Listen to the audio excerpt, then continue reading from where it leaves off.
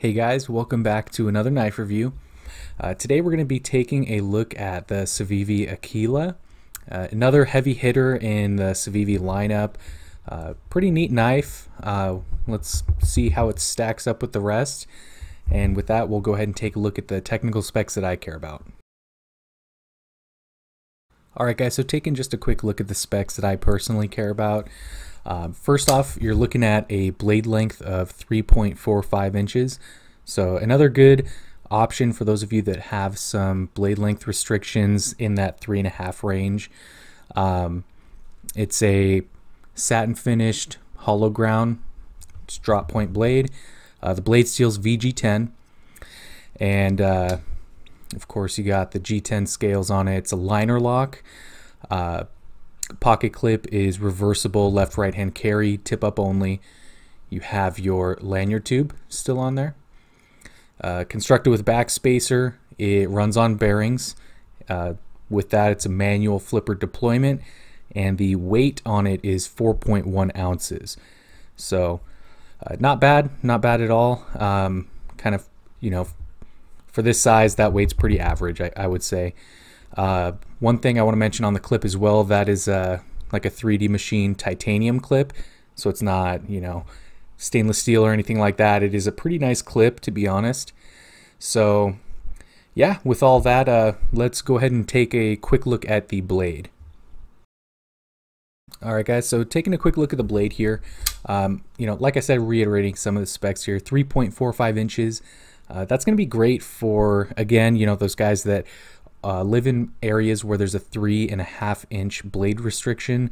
It's gonna, you know, fall right in. It's gonna be at that length where, you know, even if it kind of a dick cop measures it, you'd be okay. Satin finish is pretty nice. You do get kind of like a matte bead blast finish right there in the thumb hole. VG10 steel, it's not bad, especially for this price point. Not really going to complain about that at all. It'll be just fine for, you know, everyday use. I guess you could argue that this could be more of a, you know, kind of like a tactical blade, I guess, but everyday use, it'll be great. You do get this forward choil here, so if you like to choke up on the blade a little bit, not a whole lot of room. You can see that with your finger in there, you get kind of close, but you know, just if you keep a conscious mind about it, you'll be okay. Flipper is not bad. It's a little sharp right here in the corner. That would be the only thing that I would change about that. Maybe round it off just a tiny bit. There is jimping on the flipper tab, so even if they did round off that little edge there, it's not gonna, you know, have your hand slip off or anything. But yeah, I mean, it works. Other than that, you know, you got jimping right here at the spine of the blade. It works okay. You know, there's definitely better jimping out there. It's not what I would call, you know, good or great, but you know, it still offers some grip. And then, you know, just speaking on the aesthetics of the blade, I think it looks cool. You know, as far as the little, you know, maybe like a half fuller, I don't know what exactly you would call that, but if it was just plain, I feel like I would like it a little bit more, but you get the little half fuller, whatever, and then you got a swedge on the top. Looks great. Yeah, that's about it. You know, it's definitely a full size, so keep that in mind. You know, full size knife. So there's the blade. Now we're gonna go take a deeper look into the handle. All right, guys, looking more at the handle of the knife. It's not bad. There are still some issues here that I have had with some other CIVIVIs in the past.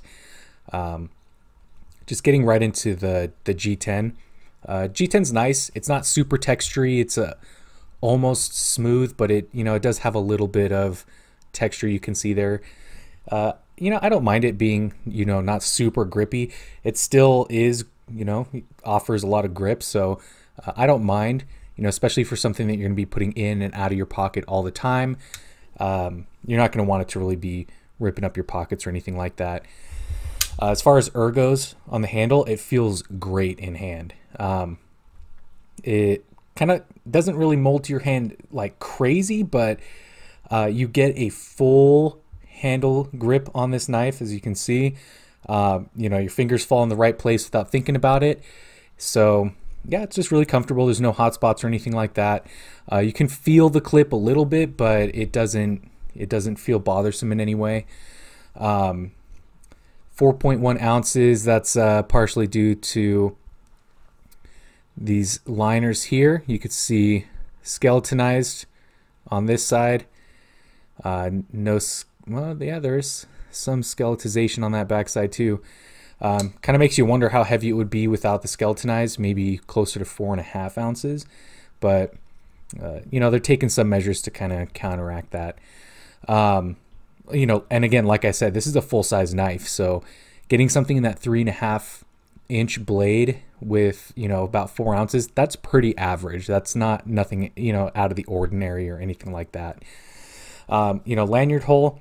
While I don't personally really do any lanyards or anything like that, one thing that I can appreciate with this, especially if you're one of those people that likes lanyards, that liner, you know, comes around over that lanyard hole, so it just offers a little bit more strength, I guess.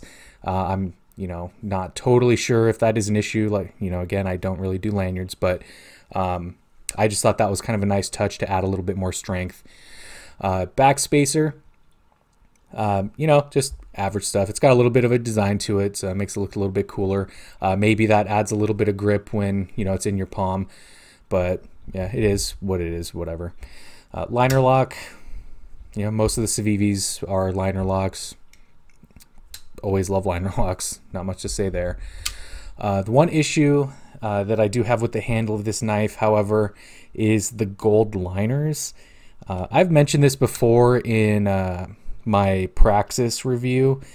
I just, you know, it looks like kind of like cheap or not really gimmicky, but I just don't think it looks like what I would imagine a knife like this to look like. It just makes it look cheaper. And I said this in my Praxis review also. I feel like I would just take this knife a little bit more seriously without the gold liners, and just leave them satin, you know, like the satin stainless or, you know, whatever. And it doesn't really go well with the G10 color. Not just in this, but in some of the other ones. Maybe the black, it looks okay, but again, it just makes it look a little cheap, in my opinion. That's just my opinion. Other than that, you got the CIVIVI logo here on the pivot hardware. That's awesome. I like that they do that. Frees up the blade. And, you know, like I said before, their logo works well with how they do that. So, yeah, it just looks great, in my opinion. Yeah, other than that, it's just all, you know, satin hardware. That titanium clip is awesome. I love that they have such nice clips on these knives. It's not something you typically see in this price range. Kind of one little tiny knock that I have is those screws are not level with each other. And it's, you know, from what I can see, it's just because you see this slant up. You know, if you're just looking at the screws only, they are horizontal with each other, but it doesn't look like it just because of the way the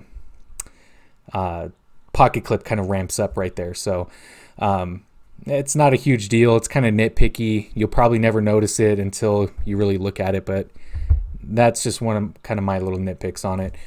But yeah, that's pretty much all there is for the handle. We'll go ahead and take a look at the action and the fit and finish. All right, guys, so taking a closer look at the action and fit and finish.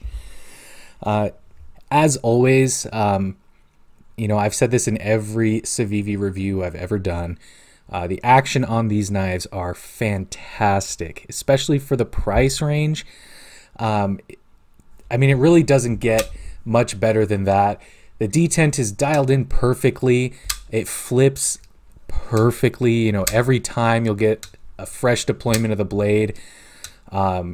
it really is amazing that they're able to execute on this level at such a consistent basis.